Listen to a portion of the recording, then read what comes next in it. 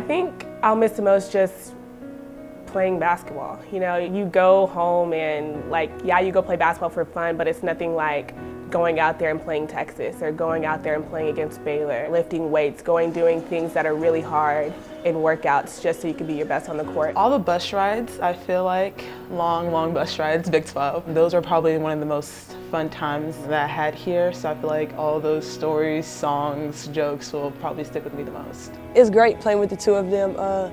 On the court, Jada's one of those people that's not really going to scream and yell at you, but she'll pull you to the side and tell you what you need to do. Carol's the type of person that's going to lead you, like shit, if you're in the wrong spot or you need help on something, Carol's just going to tell you straight up. Carol's taught me to not let other people phase you, just to be wow. And Jada's taught me to just go with the flow and understand what I'm doing and stay present, moment focused. Carol, she's going to be celebrating every play. She's going to be pulling you aside in practice and just coaching you up on the little mistakes that you're making because they are more experienced. They've been here 4 years and they know the program a lot more.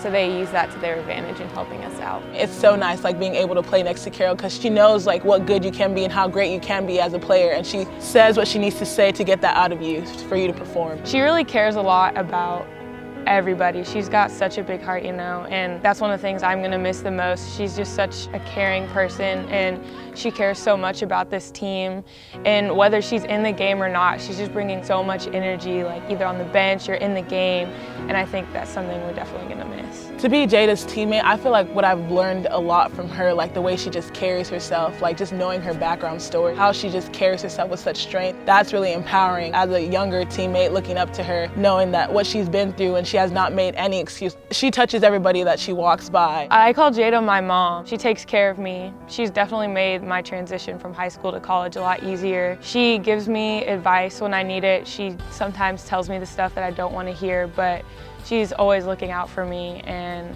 I'm gonna miss her a lot. She's not really going to be the one that's talking the most or coaching you up the most, but she's just gonna show you by doing it. And that's really special and not something that a lot of people can do in a leadership role. What I wrote on the wall is live in the moment, it goes by fast, because this is only 4 years of your life and you want to take the most out of it. I will write on the legacy wall, be still, because to me that's my personal quote, and it's just be still where you are. Don't try to go ahead, don't be lagging behind, just be where your feet are and enjoy where you are. I feel my personal legacy here will be know your role and do your role the best of your ability.